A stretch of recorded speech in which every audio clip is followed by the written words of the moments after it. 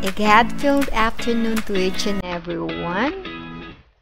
My pleasure to introduce to you Santa Catalina Integrated National High School Learning Continuity Plan, School Year 2020-2021. In this time of global pandemic where COVID-19 has affected our day-to-day lives, cancellation of classes, disruption of seminars, and due stress, DepEd Calabarzon, together with SDO Laguna, is speaking in one voice. No crisis would stop us. Education must continue. In response to the problems and challenges caused by the pandemic in the education sector, the school is proud to present its basic education learning continuity for school year 2020 to 2021. This SLCP is the collaborative effort of the school administration and teaching personnel with its consultation to the parents and students through learners enrollment survey form. The adjustment of today's education that comprise of the learning modality to be used, the framework and plans of its implementation, management of operations, and others are carefully crafted considering all the factors needed. In conclusion, Santa Catalina Integrated National High School, with its administration, teaching, and non-teaching personnel, would like to express its abiding commitment to education. Para sa bata, para sa bayan, sulong ito kalidad, Lago, Laguna. As the pandemic challenged the education sector, the school is in one commitment with the Department of Education to continue and pursue its mission and vision. Therefore, the Learning Continuity Plan is pre-arranged and crafted. Project REACH. All programs and projects of Santa Catalina Integrated National High School are under the umbrella of Project REACH, Nurturing and Improving Schools Accountability. R. Redirect and Reorganize Plan to create a safe new normal in education. E. Ensure the learning continuity among learners despite the health crisis brought by COVID-19 pandemic. A. Access to all stakeholders should be made stronger, more than ever, and be maintained. C. Calibrate teachers' capacity and skills to be able to provide the new emerging needs of our learners. H. Have success and win over education obstacles and roadblocks. In the planning and implementation of the School Learning Continuity Plan, it is indeed significant to consider the school population, students and teachers with the parents' preference in the teaching modality to be used. Below are the necessary data to consider and analyze. A comparison in the previous and present enrollment data. Enrollment previous school year is 2,038. Latest enrollment as of July 15 is 1,893 with a percentage of 92.89%. The table recognizes that the school has achieved its 92.89% enrollment as of July 2020. A total of 145 enrollees are still missing and expected to enroll to reach a 100% enrollment. Table 3, number of teachers. The school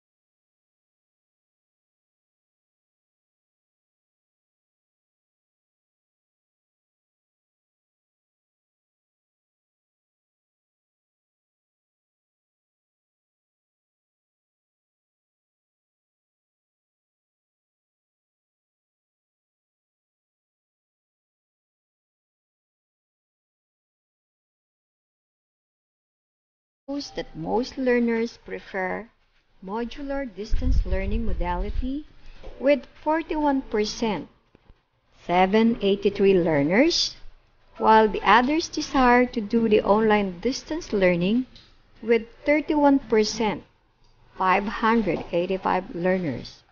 Blended learning with 22%, 416 learners, and the least is the TV-based instruction with 6%, 109 learners.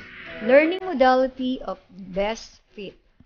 The table reflects the data taken from the LESF that shows modular distance learning ranked first as the chosen learning modality of the learners.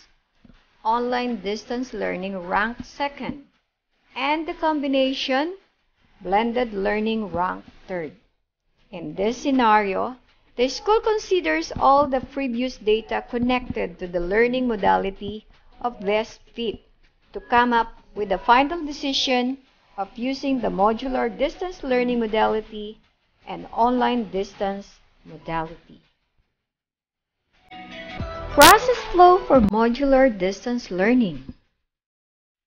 The school will prepare the module by means of downloading it, reproducing the modules, and will allot some buffers, and then we'll distribute the modules through the help of the SK, chairman, officers, barangay officials, through the NGO or other partners like Team Mayabo. The learners will be receiving the modules. They will answer the module. They will perform the test. They will answer some formative tests.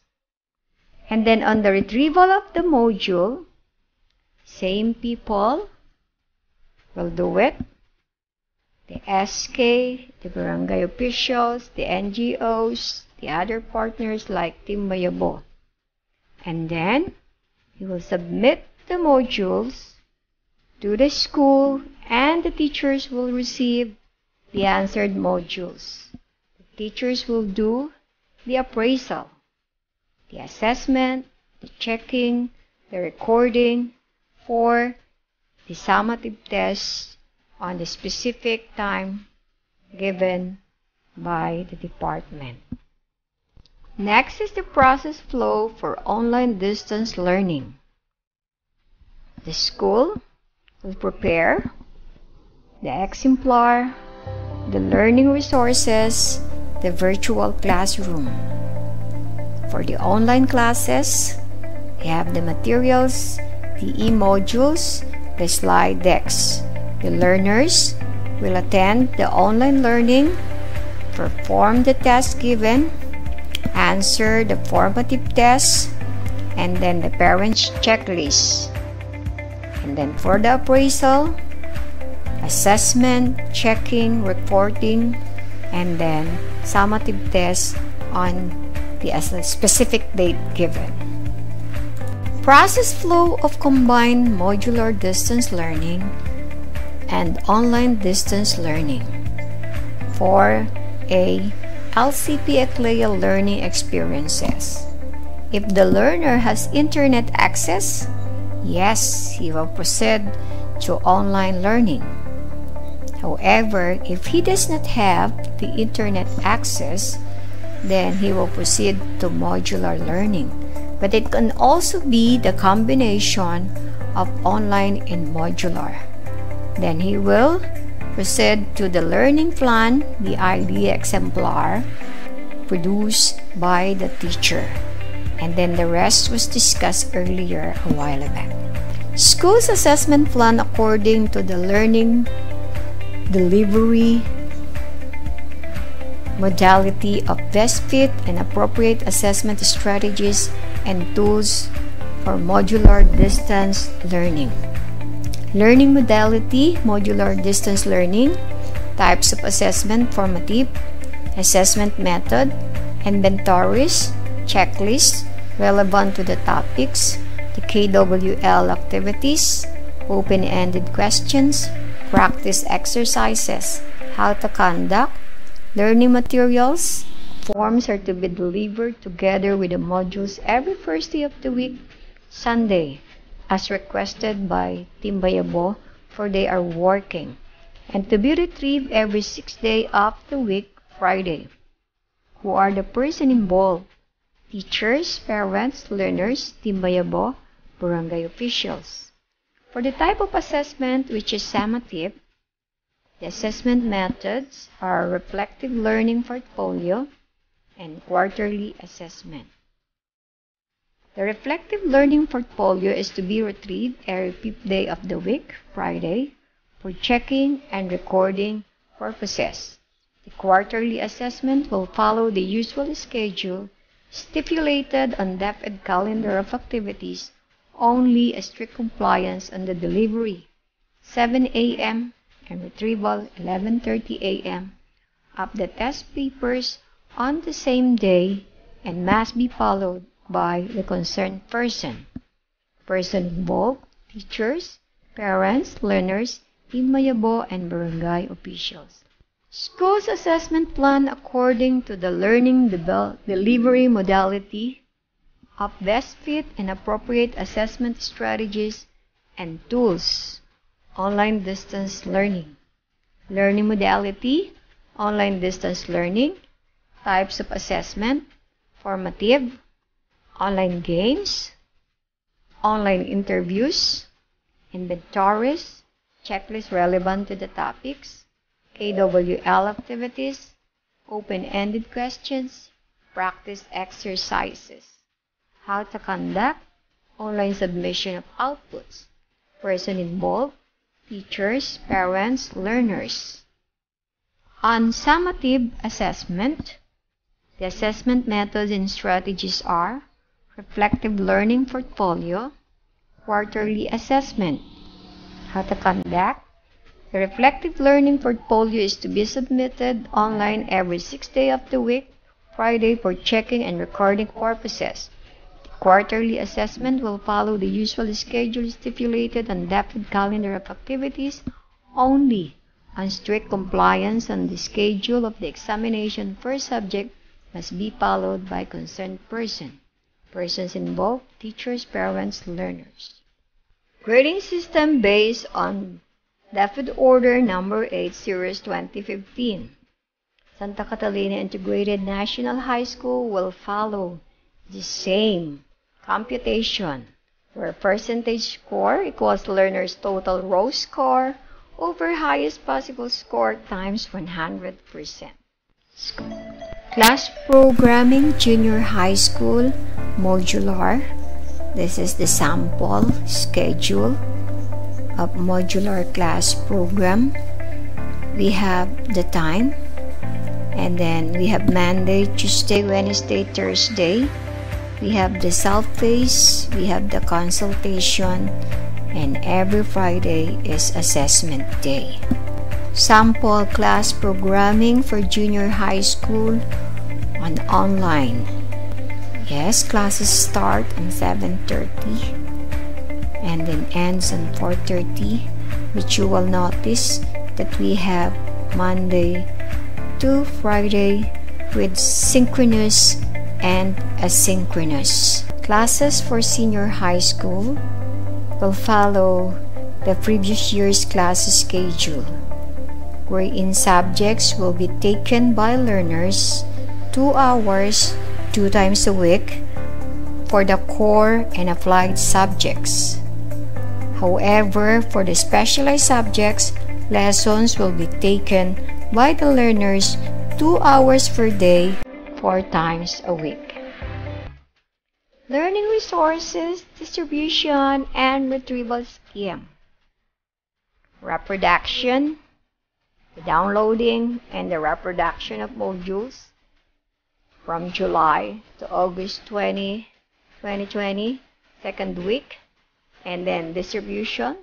We will be asking the help again of these people every first day of the week, Sunday, as requested, starting October 2020. And then retrieval, the same people, And this will be every 6th day of the week starting October 2020. Parental involvement and stakeholder support. Ang saya. The parents headed by the General PTA Officers President, Mr. Leon Claveria, our School Governing Council, Ma'am Mabel Barba, the Porpoise parent leaders, and of course, never to mention, Mr. Victor Gojo Cruz, the Federated PTA President. They are always in close communication with the school. Several donations are given in line with the Brigada Eskwela and Upland Balik Eskwela 2020. As agreed, they are also helping the school in the information dissemination to other parents as to the programs and project implementation of Santa Catalina Integrated National High School. Partnership and networking. The school has been continuously in close connection to its industry partners and other stakeholders. The Memorandum of Agreement is prepared as the opening of classes starts for the work immersion purposes of the senior high school students for other school-related matters. And this is the registry of stakeholders with areas of support and amount of donation to Santa Catalina Integrated National High School. And this is Santa Catalina Integrated National High School Summary of Expenditure for Learning Continuity Plan Implementation. These are the legal basis for our references. We have chosen this legal basis because they are directly related in the implementation of the new normal. And as the principal of this school, I should be knowledgeable of the legal decision making because they are essential to provide effective feedback for a successful learning continuity plan.